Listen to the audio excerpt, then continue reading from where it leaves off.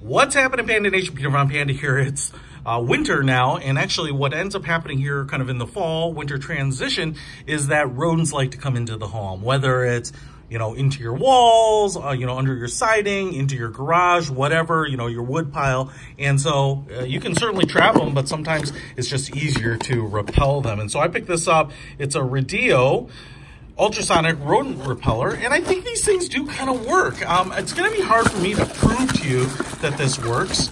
If I don't have any mice running around, maybe that's a really good sign. But I'm going to use this because this is actually one of the largest ones I've seen. So I've had in the past some rodent repellers, sonic repellers, that just kind of plug into an outlet. They're pretty small. They're maybe the size of this little Bluetooth speaker, maybe not even as big as that. And so I've always kind of questioned their efficacy. But in this case, this sucker seems pretty robust. And I'm actually, surprised about how large it is, but look at these speakers. So I feel like these should put out some pretty good into the ears of your little rodents, the ones with a really good hearing. LED light up here, white plastic, obviously a black metal grate over it. We have 3 legs here, all with a little rubber pad on them. And then we also have like a cord channel right here. So I think this might be, depending on, which side you're gonna have this cord kind of running out of. If you're gonna put this on your nightstand, or honestly, if this is gonna be up in your bedroom, you could put it under your bed. It could go in your attic, you could put it in your garage.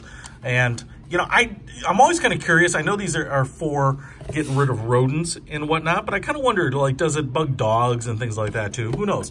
It also looks like there's a variable volume on it. It looks like it allows for a 2x variable volume. 2-prong non-grounded outlet. So I'm just gonna plug it in here and start seeing what we can get. I don't know if my camera here will pick up anything.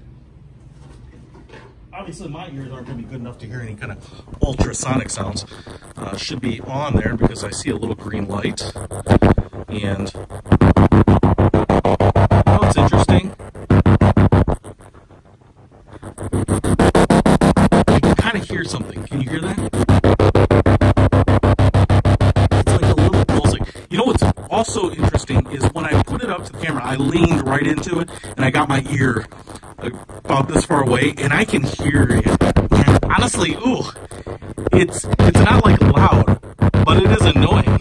So I guess I wouldn't be surprised if this works on rodents because, it's back. It's maybe a foot or 2 away from my face right now, and I'm not getting that annoying sound. But I tell you what, when I leaned into this, it was, I kind of had like this migraine headache feel almost. So that's really, really interesting to me.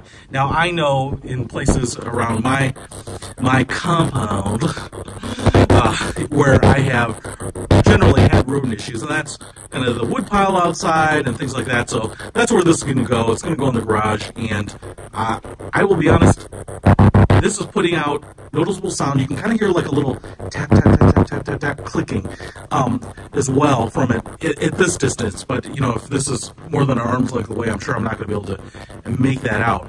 But I kind of really believe this is going to work. I'm kind of excited about it because now, hopefully, maybe I won't actually have rodents hiding in the logs or on the firewood pile or trying to chew their way through my siding. Anyway, check it out. I am already stoked about this thing. I'll put a link to it in the description. Redeo Ultrasonic Rodent Repeller. Peter Von Panda, out!